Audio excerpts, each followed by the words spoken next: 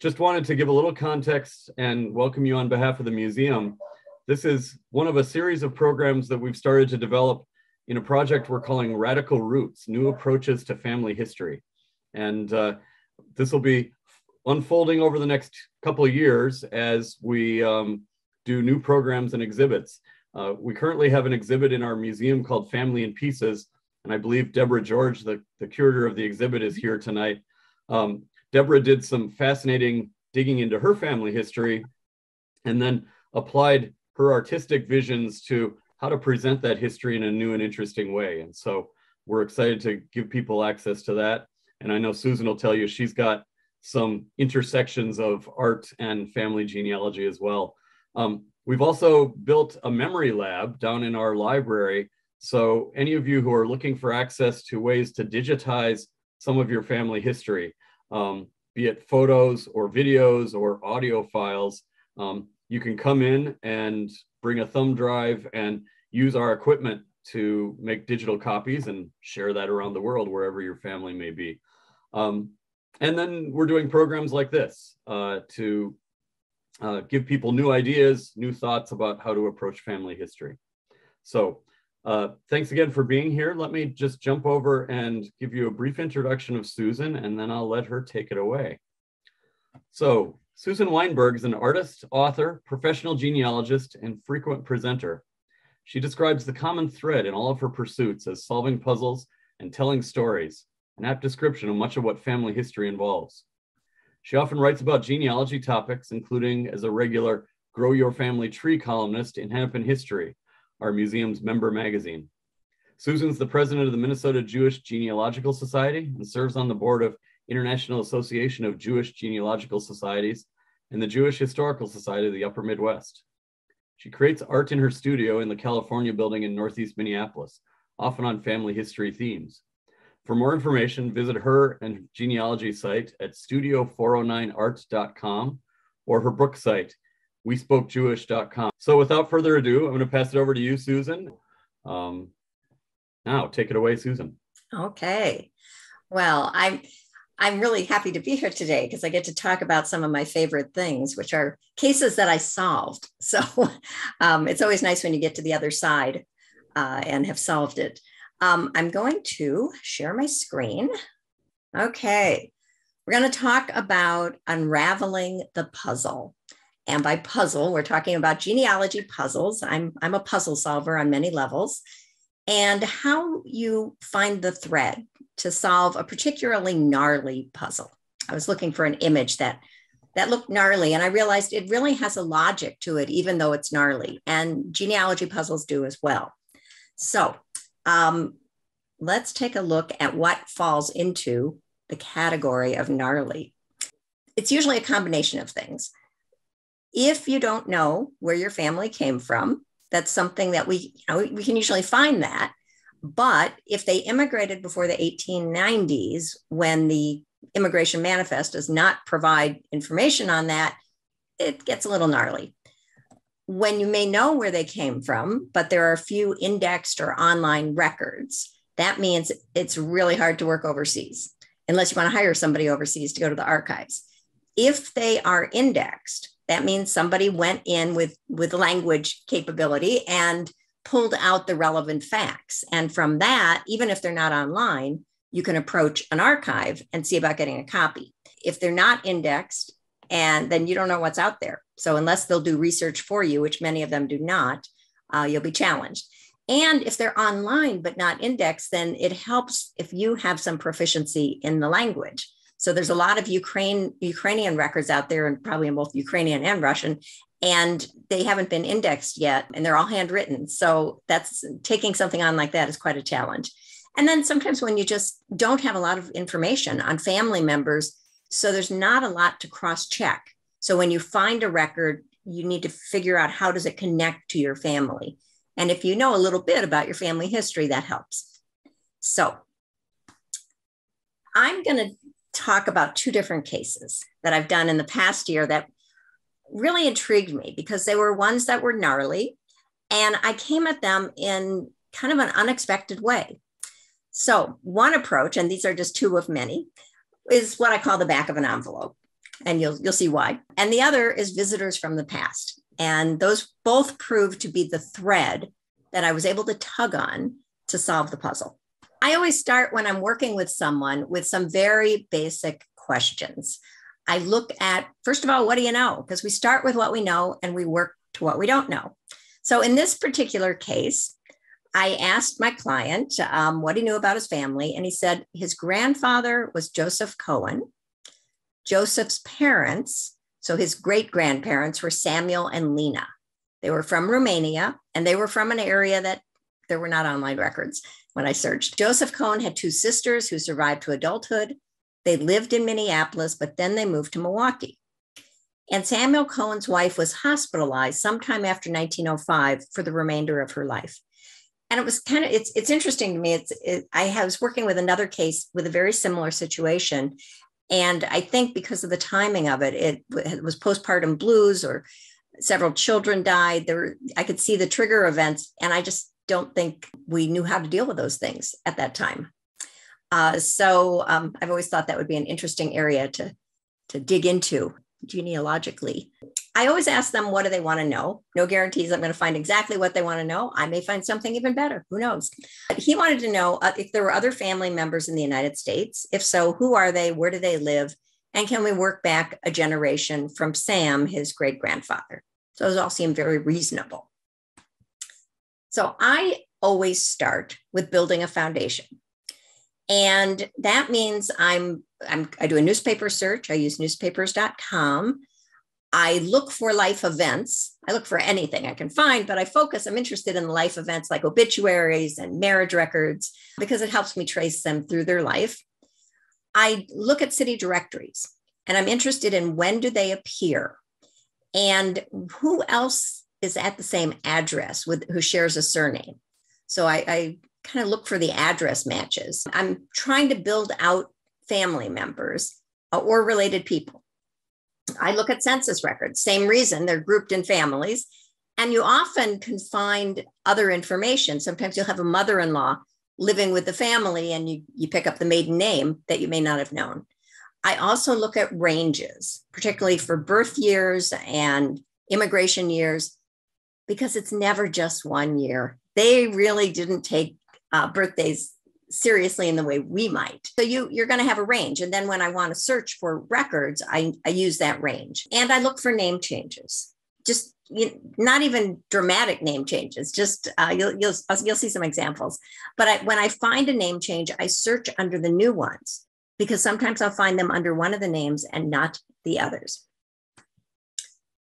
One of the things I do is I build a census spreadsheet.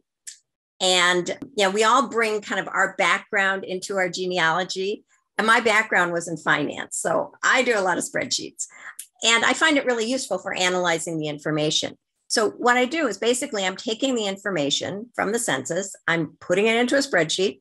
I'm calculating some certain things that aren't in every census. Every census is a little bit different. For example, I'm interested in the year of birth in each census.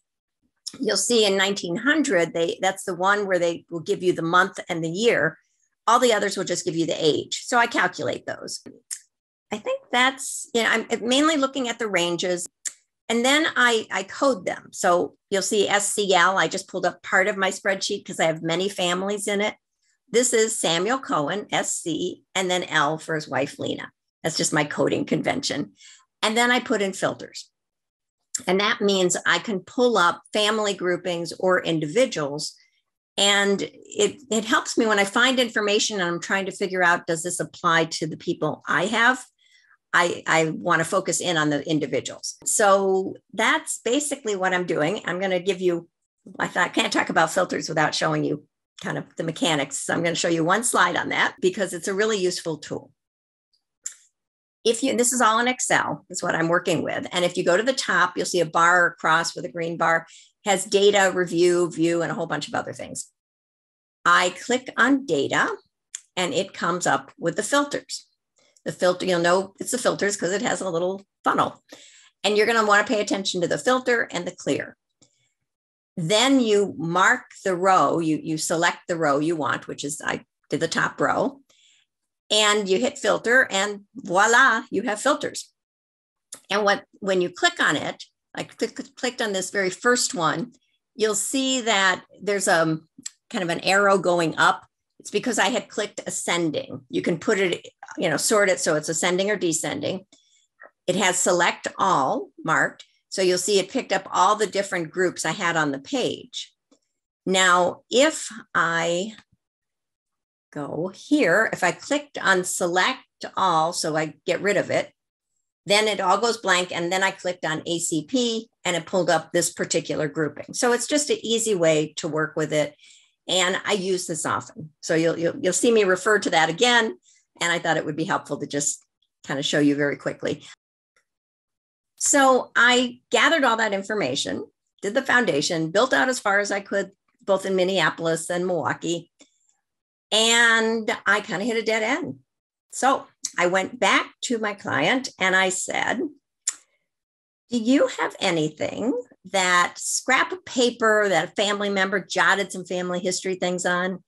And I asked that question because when my father passed away, I was the one who went into his study, which was a real mess. I wouldn't let my brother or sister go in because I was sure there was going to be some family history stuff, and I didn't want them to throw it out inadvertently because they would not have known to focus on it.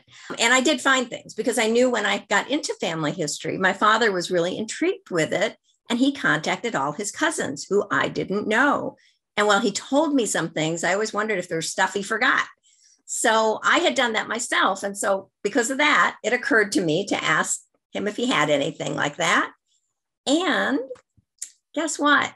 He came up with this.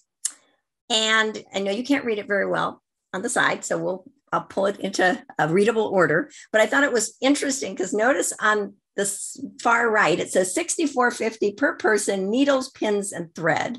And I was looking for a thread. So I thought that was just perfect, kind of ironic. So what it says on there is Sheba's mother, Betty, raised Joe. And I said to him, do you know who Sheba and Betty are? Because Joe was his grandfather. And he said, no, not a clue. Okay, that sounded interesting. The great-grandfather lived in Minneapolis, so I figured I could certainly get back another generation. Some cousins' names, never found the people on the West Side, 2 sisters, and $64.50. So it's kind of slim pickings, but there's some good stuff in there.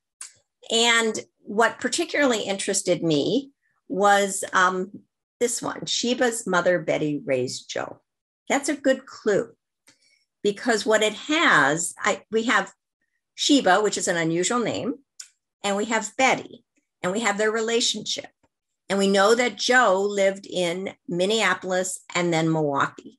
So I have a lot of data points that if I can match them up, I can be pretty sure I've got the right person.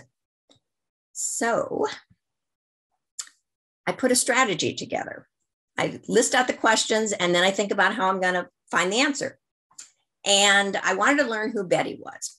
And I was interested in that name in particular because when I was going through the city directories, I ran across a Betty Cohn. I didn't know who she was, but the addresses seemed to overlap a little bit. And I was just curious about that. So when her name popped up, I paid attention. So I was going to search for her and Sheba together. And I was going to search on Sheba because I searched on the unusual name first. I wanted to know her maiden name. I was pretty sure it might be the same person, but I wanted to get a marriage record to determine what the maiden name was. I wanted to know both her father's name and Sam's father's name because I thought they might be siblings. Because if she raised his kids, she probably was a close family member. That was my hunch. So to get that, because it's Minnesota, I used death records. If it was somewhere like New York, I could also use marriage records. The records here do not have the parents' names until much later. So I was focusing on the death records. And then are there other family members in the US? And who are they and where do they live? That's directories and censuses and obits and newspapers. And just because I do a search initially doesn't mean that's the end of it. So I had gone to City Directories, but now I had a new piece of information. So I had to go back and weigh that information against what I found and maybe look for some new information beyond that. So this is what I do when I'm searching this. I started out just doing an ancestry search. As I mentioned, I searched on the most unusual name. I actually tried it putting Betty in just to see what would happen, and it was not nearly as effective. What I do is I put Sheba here. I did Minneapolis, and I also did Milwaukee. And I put Betty as the mother. So we have their relationship captured within this. And I got quite a few records. This is a record that actually came up in Wisconsin, in Milwaukee. And first of all, where it says Petty, it really is Betty. I went and looked at the original. I don't know how they got to Petty. But Betty Juster married Leo Juster, and they had a daughter named Sheba Juster. And Sheba's an unusual enough name that I have a fair amount of confidence. And they showed up in both Minneapolis and in Milwaukee. So okay, I'm thinking, okay, I have a family member. I'm still not quite sure what, but I'm pretty sure they're part of the family. Then I went to the city directories. Now in Minnesota, certainly in Hennepin County and Ramsey County, the city directories are online, or you can go to the library, or there's any number of places if you want to work with the physical books. Sounds like including the Hennepin History Museum. And I knew approximately when they came in from the census record. So I started going through looking for where they first show up. And I found a couple of very interesting things. First of all, notice at the top where it says K-O-H-N-C, also Cohen, they spell it a zillion different ways. Well, they were aware that at that time that it was spelled many different ways. So that's a tip off and a reminder. I'm looking for address overlaps. I'm looking for family groupings of the names that I know, and I'm looking for other new ones that are associated with them. So you look at 1889, and we have Alter, Isaac, Bertha, and Simeon. I don't know how that's pronounced. And they're all at the same address. By 1891, we have Bessie. Bertha has become Bessie, which is a change, but it seems fairly normal. Alter spelled slightly different.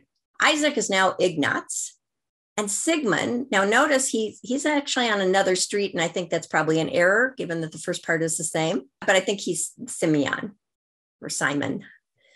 And then 1892, we have Alter, now it's Betsy. Isaac. 1893, we've come to Betty, and now it's Reverend Alter Cohen. And I actually had found records where it says, I think the Romanian Jewish Church or something like of that nature. And then Isaac Cohen and Michael, who I think was his son. And then in 1895, Leon Juster appears. Now, I already know that the one we're looking for is married to Leon Juster, so I'm figuring we're in the right turf. 1895, I finally find Samuel Cohen, the father of Joseph Cohen, who is this guy's grandfather. Now, I had found a few other Samuel Cohens, but I wasn't sure if they were the right one. But now he's showed up geographically in the same area. So what's interesting, 1895, he's at 506 11th Avenue. Next year, Leon Juster is across the street. The following year, he's where Leon Juster was. And Leon and Betty have gotten married, and they're down the street. And then they all disappear because they go to Milwaukee, and Alter remains. So I know I'm kind of nosing into something here. Okay. So you'll notice we have Bertha, Bessie. These are more name changes, Ignatz and Betsy, Betty. Also, notice they have Cohn. They live at the same address, at least Ignatz does, and he's spelling it with a K, and the other two are spelling it with a C. So it does change. So I want to get the marriage record, and to get the marriage record, a couple ways you can do it. There's moms.mn.gov. That's in the handout. You can go into their index online. I do that. And here I put in Leon Juster, and I find in 1895, Leon Juster married Betty Cohen. If I wanted to get the marriage record, I can purchase it for $9, or there's another way to get it. And I'm going to use it as, you do have to set up a free account too. That's the other thing to remember. There's some ways you can go about using FamilySearch for this. If you want to work with just the indexed records, you go to search and then records. And we're going to do that. Comes up with a field like this. I put in Leon Juster. I figured it was less common than Cohen as a name, and clicked on it, and it comes up with this record. Now, this basically has the information that's in the record. And if you click on at the far end, you see there's a little document. It's going to give you essentially the same thing, but in a different structure. And that's really all I need at this point. However, let me show you how you actually can get the record. I'm going to go to catalog. I think I heard like 70% of what they have is not yet indexed. If you go to catalog, you can find a lot of records that used to be on microfilm, now are digitized or in the process of getting digitized. They have some indexes within it, like that accompany it, but they are not pulled out into a form where you can search by name. And this will help you find the original document. And so what I do, and it searches both indexed and unindexed. I just put in Minnesota. I did a place search. It populates the United States. And then it comes up with a whole page of links. But I went to vital records. Within vital records, it says Minnesota county marriages, 1860 to 1949. They got married in 1895. It should be in there. So I click on that and it comes up with Minnesota county marriages are available online. Click here. So it's guiding me through it. I come up with a field just like what I filled out before on the record side. And it looks pretty similar, except notice what I've circled. There's a photograph. And if you click on the photograph, you will find the marriage license. So it is available. And that's just a real quick and dirty, if you haven't used FamilySearch in that way, to remember to use the catalog, because you're going to find a lot more that may be available. I then wanted to get the death records because I wanted to figure out if Sam and Betty were siblings. So I get the death record for Betty, and it has her father's name as Alter. Now, I perk up at that because we know we have an Alter and he was at the same address as Betty. So I think I'm in the right area here. All I need to do is match Sam. I click get Sam's and it says Eleazar. So not quite a match, but I know that with Jewish records, there often are two names.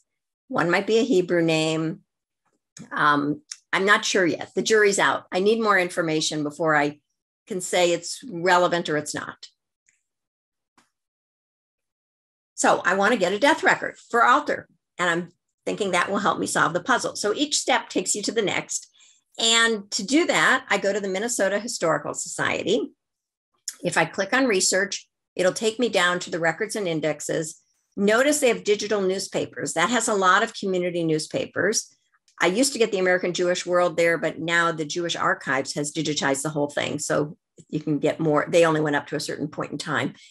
But there's lots of, there's Swedish ones and some in the original language, mind you. But you can find a lot more in some of the kind of community or ethnic newspapers that focused on that area, as we will see. If you go further down to the Minnesota People's Records search, that's where you will find the birth and death indexes. Not the records, the indexes.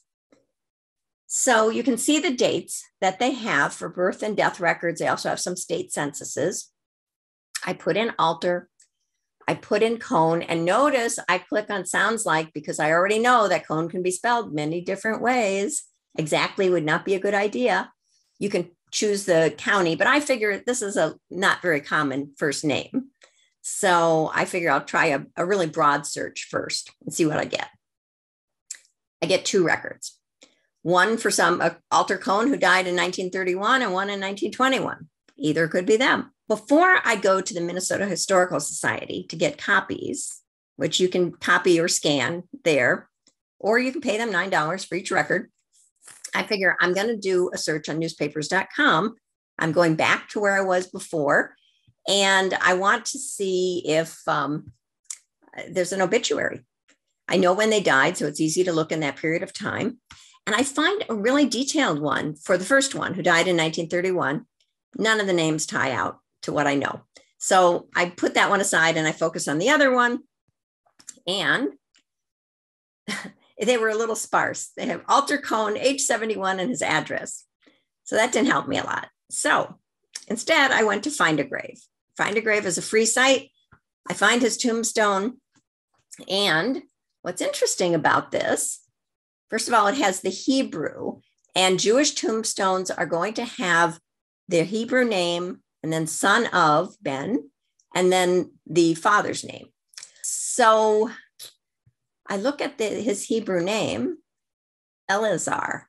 So Sam and Betty are siblings. One had one name, the other had the other. And it also gives me his father's name, which looks like Shabbatai. It actually looks like Shabbat, and there is a name that derives from that if you're born on Shabbat. So there's still a challenge here, and we're going to have to work through some inconsistencies. It says 1839. And if you look at the 71 and it's 1921, he would have to be born in 1850. So which is it? Well, this is where I go back to the census record and I look at what's the year of birth. And surprisingly, it ranges from 1839 to 1850. 1839 is what he gave us when he first came over in 1895. And I usually lean towards the one that's closest to the event. And then it just floats all over the place. The paper and the death certificate, because I went over and got the death certificate, they both have him as age 71. And I'm sure the paper got it from the death certificate. Somebody in the year until they put up the tombstone figured it out. And I think they're closer to the accurate number. Because the other thing I do is I look at relationships. So his son Samuel was born in 1864, which would mean that if the paper and the death certificate were correct, he was 14 years old at the time his son was born versus 25. I'm betting it's the 1839. So you may never get an absolute answer on this, but you logic your way through. Then I decided to do a search on the American Jewish world because at first I had dismissed that because Samuel was gone from the area by the time they started publishing around. They started in 1912 under one name and then 1915 kind of took off, but Alter remained. So I did a search for Alter and they had much more information. That's community newspapers or ones that are targeted at a particular community are very helpful. It says Reverend Alter Cohn. So Reverend, which we saw in the City Directory, one of the oldest Shaktim, kosher butchers in Minneapolis, tells us when he died, tells us the same address that was in the paper. So we know we have the same guy, where he's buried, which is where the tombstone was. And then it has this wonderful line, the Shaktim of the Twin Cities acted as pallbearers, and the cortege led past the South Side synagogues. I thought that was kind of lovely. And then it gets even better because then it tells us his survivors. It says he's survived by a widow, Pearl. I found their census records. 3 sons, Zygmunt of Minneapolis, Sam and Isaac of Milwaukee, and 2 daughters, Mrs. Betty Juster, and they gave her first name, which seemed unusual at that time, of Milwaukee. And then it had someone I didn't know, hadn't run across her, Mrs. Stena Cohn. And I realized she was Esther in the earlier census. Stena, I think, is derived from Ernestine, because sometimes she was Stena. And she later took back Esther as her name and moved to Milwaukee and joined her siblings. So I go back to what did we want to know? We wanted to know if Sam and Betty are related. Yes, they are. They are siblings. Are there other family members in the United States? A father, a stepmother, 2 brothers, a sister? And if so, who are they and where did they live? Well, we know where they all lived, and most of them ended up in Milwaukee. And can we work back a generation from Sam? Well, Alter took us back to the great, let me get my great straight, great, and Shabtai was the great of my client. Now, the reason he was interested in this research was he and his wife were having a baby and they wanted to know family names. And they had a little girl and they named her, I think, Sophia Elazara or something. It was something like that. So it was kind of touching, kind of sweet. So that's one case. And we're going to look at the same kind of process, but using a different thread, different hint. So we're going to move on to visitors from the past. And again, we're starting with what do you know? And he didn't know a lot. He knew he knew the grandparents. I knew he had a lot of information on other sides of the family, but this side was really kind of uncharted. So Harry Hoffman and Esther Ackerman lived in Minneapolis. They had 3 children, Grace, who was originally Gussie in the census, Bert and Frida. And they were supposedly from Romania near Bucharest.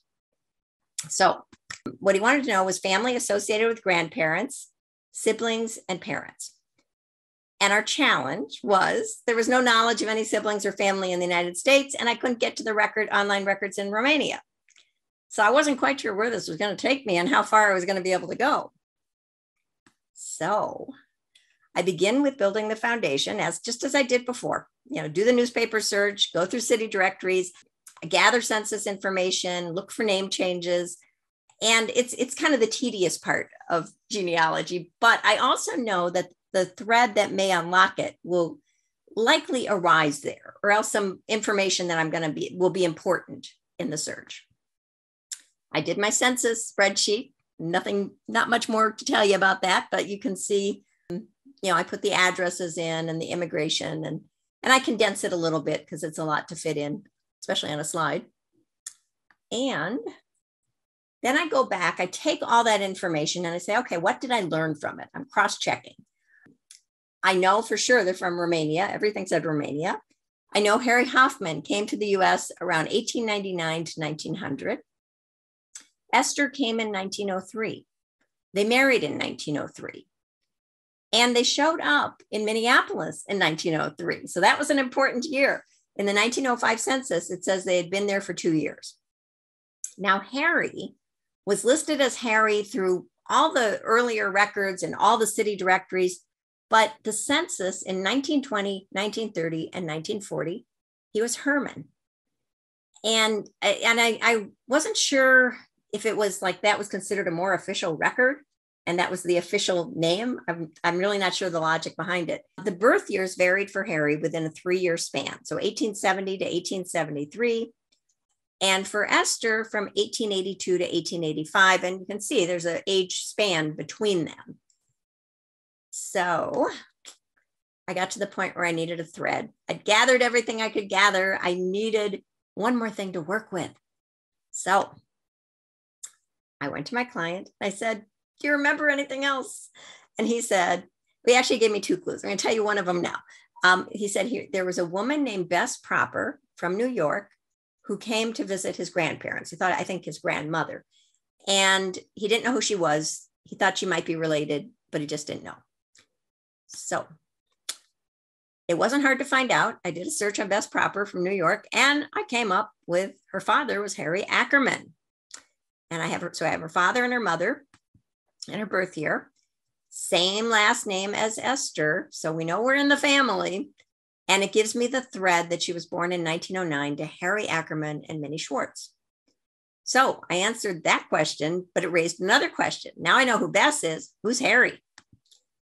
So I began doing research on Harry, and I found several census records.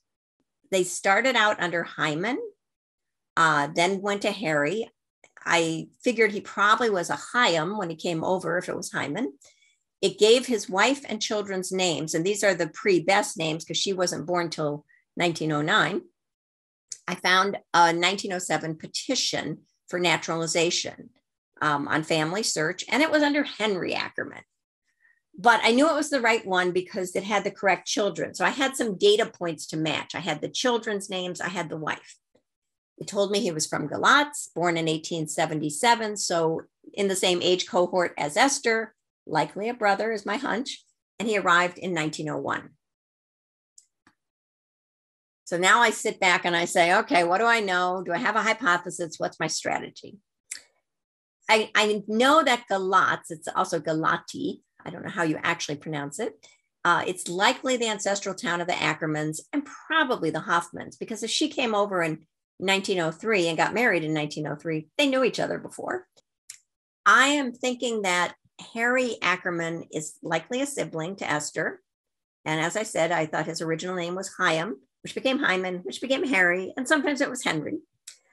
And my strategy was to see if I could find the parents for Harry and Esther and see if they match. So that's where I'm going with this. First, I wanted to take a look at Galatz and see where it was. It's 118 miles from Bucharest, and it used to be part of Moldova. Now it's in Romania. Typically, people round up to the nearest large city near them if they're from a smaller town. So that's not unusual. And usually it's around 100 miles. You know, they'll still do that. So 118 is in the ballpark. And I was just curious how far it was and if it was near Bucharest. And then I wanted to figure out who were Harry Ackerman's parents. Now, they were in New York, and that opens up an avenue of stevemorse.org. And if you haven't used Steve Morse, you are going to want to explore it because it's a great resource. Steve Morse is a computer guy, and he's also a genealogist. And just as I bring my finance background to what I do, he brought his computer background. Ellis Island had just gone online when he started getting into this, and you could only search on a couple of variables. But when you got the information after your search, it had a lot of data points. And he said, well, hold on a minute. If they have those data points tied to the name, I should be able to search on them. And so he created a way to do that. And then he started working his way through all the different genealogy puzzles and creating better search tools. So he uses existing databases, but he creates a better search engine. So you'll see on these, I went down just to the section. You'll see a whole page of links. So you really have to just dissect it for what you want. But it's really good for New York stuff, especially. So these are, you'll see in the first one, it says searching the New York City birth index in one step, FamilySearch in parentheses. The next one, same thing, IgG, that's Italian gen. Next one's Ancestry. Those are the databases that he's searching. Now I'm interested in both the marriage and the death records because they will give me parents' names in New York. And I always search with FamilySearch first because they more consistently pick up the parents' names. Ancestry will sometimes, but I always find them on FamilySearch. So I click on the link, I put in who I'm looking for, and this is what I get. The marriage record for Harry and Minnie says his father is Isaac Ackerman and the mother is Betta Bercovicio. That threw me at first, but we'll dissect that a little bit. The death record, father's Isaac, same thing. Mother Bessie, which you can see where Betta would become Bessie, but now it's Cohn. Now, Jews did not take last names until around 1820, somewhere in that vicinity. It varied by country, but in that ballpark. And before that, they used patronymic. So it's the father's name with an ending. So not too different from Carlson or Johnson, but it's Herskovitz. So that's the difference. This has a Slavic suffix. So it's not one that I typically see, but I did a little searching and it said, yeah, it's a suffix that would mean, like child of or son of, or in this case, daughter of. And so Burke, it would be the father's name if it's a patronymic. And what was interesting to me is Harry Hoffman and Esther had a son named Bert. And if my hunch was correct about Esther and Harry, he was likely named after his maternal great-grandfather, Burke. So looking promising. I went to the Minnesota Historical Society to do a search for the death record for Esther. And I pull it up and it says her father is Isidore, which is the Americanized version of Isaac, and her mother is Bessie. So it's a match. So I want to talk a little bit about immigration records because we're going to pull some up. And there's a couple things that you want to think about in terms of the information you're likely to find. And immigration manifest, but also the naturalization records, which relate to that. So the naturalization records are typically the declaration and the petition that are filed at different time periods, and there's a certain amount of time before you can file the next one. The naturalization records after 1906 will tell you the ship and the dates, so you can work backwards to the manifest.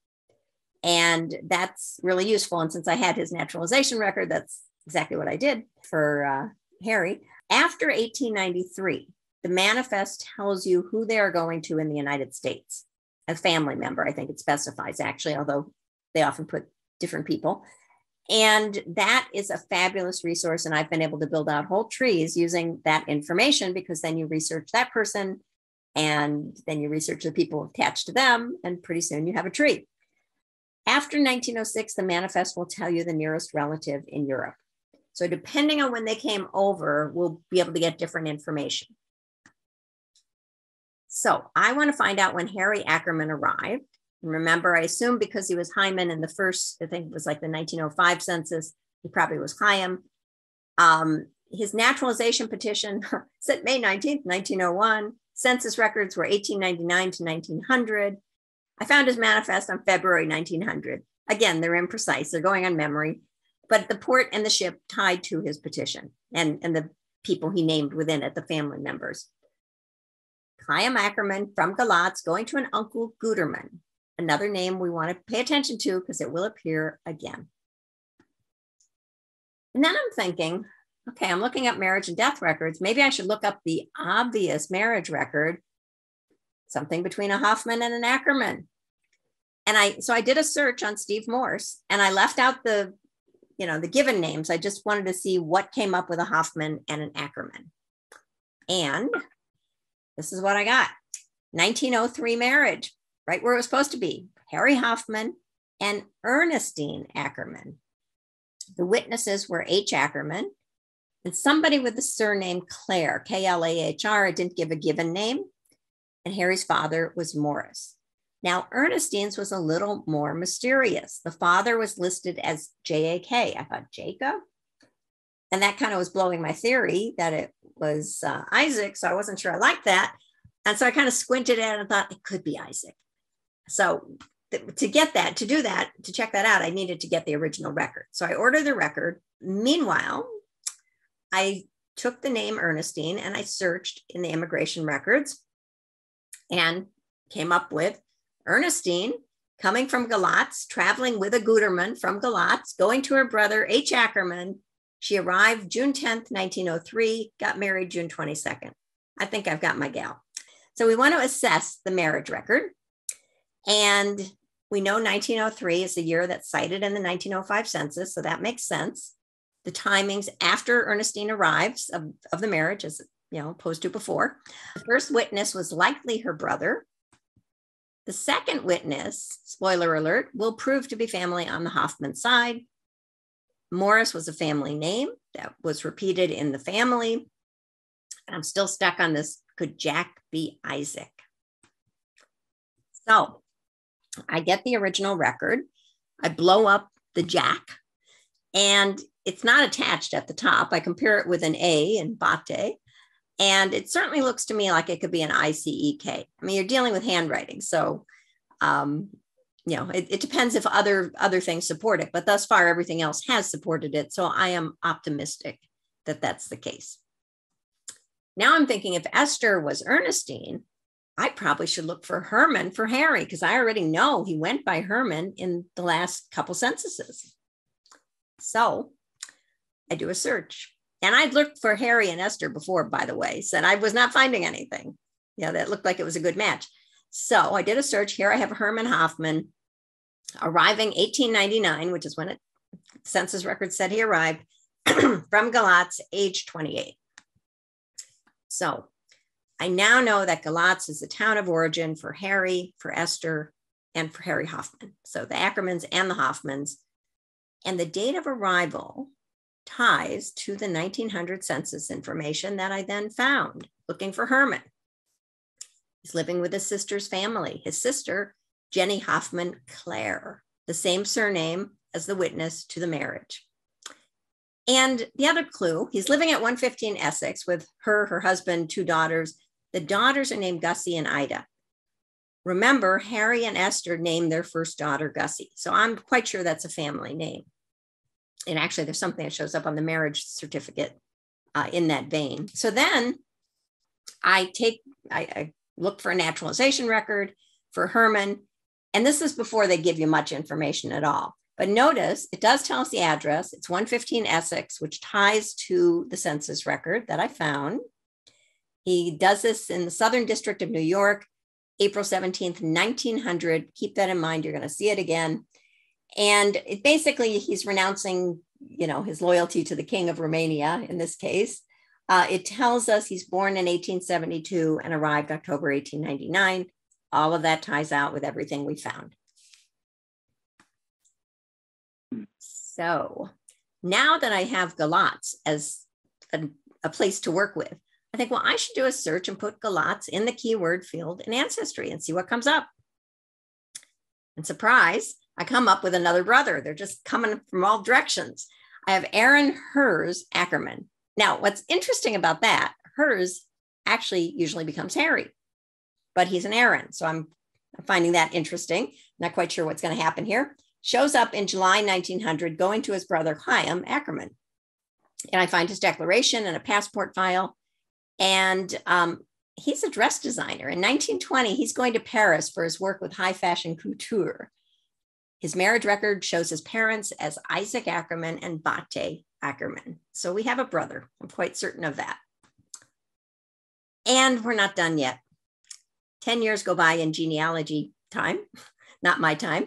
I do another search on Galatz, and I come up with an Isaac. And I thought at first it was like an Isaac, but you wouldn't name a child after the father. So and I looked it up, and I think it means one who smiles or one who laughs, something like that. It's kind of an interesting meaning. From Romania, Galatz. And this is in 1910. So it has the nearest relative in Europe, and the father, Isaac Ackerman in Galatz, is listed. And he's going to his brother, Harry Ackerman. So all the pieces click into place, and we're still not done yet. When I had first checked with my client on any other names that we could work with, he told me about somebody in Sydney, Australia. It was a doctor. And I think when we first were talking, we weren't sure if it was AI or IA, but he had the initials. And he came to visit his grandmother. And his last name was Ackerman. So we knew there was some relationship, but we didn't know what. And I didn't find him when I first started searching. I was looking for Abrahams. But I'm on the board of the International Jewish Genealogical Associations. And because of that, I have been paying attention to some of the other groups that are around the world. And I thought, well, I should go check out the Australian Jewish Genealogical Society and see what they have. And lo and behold, good resource, Trove is a newspaper search, and I was able to find considerable information there. They have birth, marriage, death, vital records, and sometimes they're linking to other things, and some, I think they did the databases themselves. Cemeteries. I thought, let me search the cemetery. And there I found Dr. Isidore Antonio Ackerman. And you'll notice his Hebrew name, Yitzhak, named after his grandfather, Isaac, son of Nuta. And we found in some other documents that helped us verify that Nuta was another brother. And from Galati, he came over after the war. He studied in Bucharest to become a doctor, and he was a nephew to Esther. And they have a little bit of a family tree with names, but not a lot of last names, which would have been helpful. So he was kind of an unexpected find. And at that point, we've built it out quite a bit. Now, I want to cover one last leg, and that is, how did they get to Minnesota? I wanted to know, is the Herman Hoffman of New York the guy we're calling Harry in Minnesota? And how do we connect New York to Minnesota? And that's a fairly simple thing to do, although it sounds more complex than it actually is. I went to the Industrial Removal Office records, and those are at the Center for Jewish History in New York, but you can do it online. And they were kind of in business from 1899 to 1922. Their purpose was to help Jewish immigrants assimilate into American society. And so they helped them relocate to other cities in the middle of the country, and they helped them find employment. They had, networks all over the country, identifying needs for jobs. And so I did a search. All I did was put in Hoffman in 1903, and up pops H. Hoffman, and now Esther. No more Ernestine. Now it's Esther from here on out. In 1903, going to St. Paul. So they figured out how to cross the river, apparently, along the way, because they ended up in Minneapolis. The actual records themselves are at Ancestry. So you go to one place for the index, and then you have to go to Ancestry to find the records. And they actually were missing the page that this would be on. It's not going to give me a ton more information, but sometimes you pick up something. I also did a search for a petition, the next step in the naturalization process in Minnesota, found one in 1906. They're still not giving us too much detail because it's before September 1906 when everything kind of changed for the better for genealogists. But it does ask where he filed his declaration, Southern District of New York, April 17th, 1900. That's our guy. We have that declaration. So it all ties together quite nicely.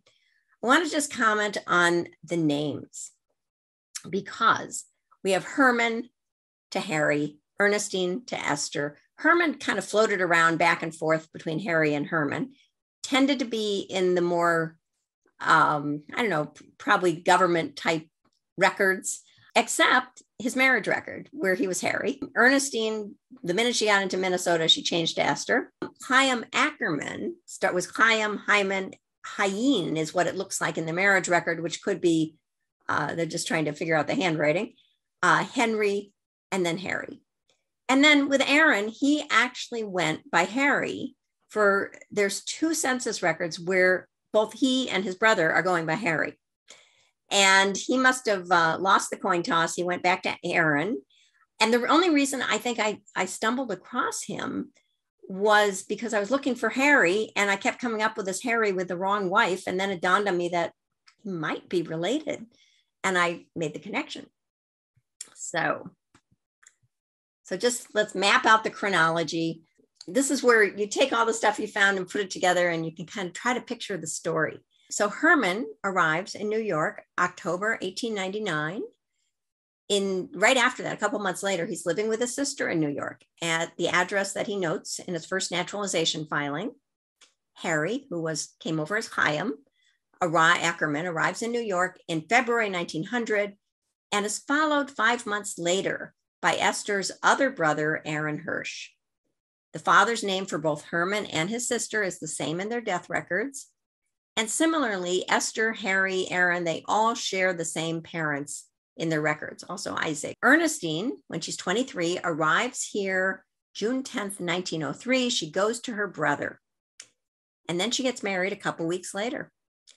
And less than a month after she arrived, they're in Minnesota. So we find them in the 1905 state census. It says they arrived 2 years earlier.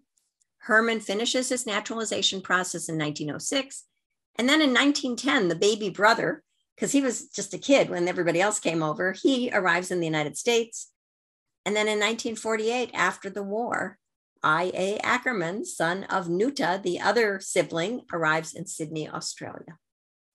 So that's our story. Our original objective was to identify family associated with grandparents, siblings, parents. Esther had the parents we identified, Isaac and Bessie, the 4 siblings, Chaim, Aaron, Isaac, and Nuta, a nephew and a niece. Tony Ackerman is what he went by, and Bess Proper, and all the descendants. And Harry had a sister, Jenny Claire, and a whole bunch of descendants. So from that, we were able to come up with 188 people out of the information on those 2 visitors, really, which opened it up. So takeaways. We need to find a thread to begin. It could be an envelope with something jotted on it. It could be a long ago visitor. It's basically a lead. And leads take many forms, but it's good if they have a lot of data points that you can try to confirm. I build a foundation. It's the grunt work, the censuses, the directories, the addresses, and you're just kind of looking for clues as you do that. I then identify a hypothesis or several and strategies to test them. I use marriage records to find maiden names, marriage and death records to find parents' names. I match the parents' names to identify siblings and I really have to understand some of the cultural issues, whether it's the names on tombstones or double names. There's things, and each group is different in that. So those are the nuances that, you really need to focus on, because you could discard something. I could have said, that's the 2 different names. That's not, there's no relationship. And in fact, there was a relationship, even though we had Elazar and we had Alter. We're looking for family groupings and addresses. We're working back from one person to the next. And you're going to have lots of inconsistencies that arise. Certainly we know in ages. Also names. They tried on different names.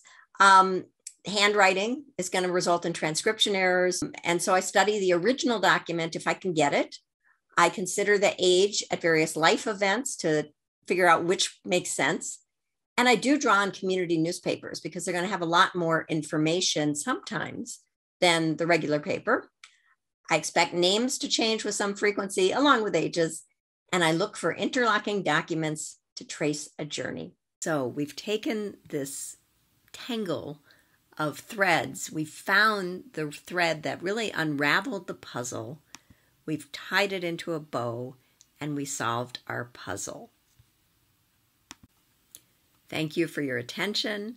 Here's my contact information. You can reach me by email. My genealogy and art website is found at studio409art.com/genealogy. We'll take you to the genealogy section.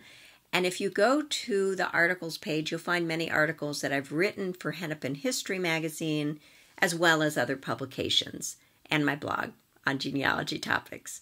Most of the links in this presentation can be found at mnjgs.org on the resource page.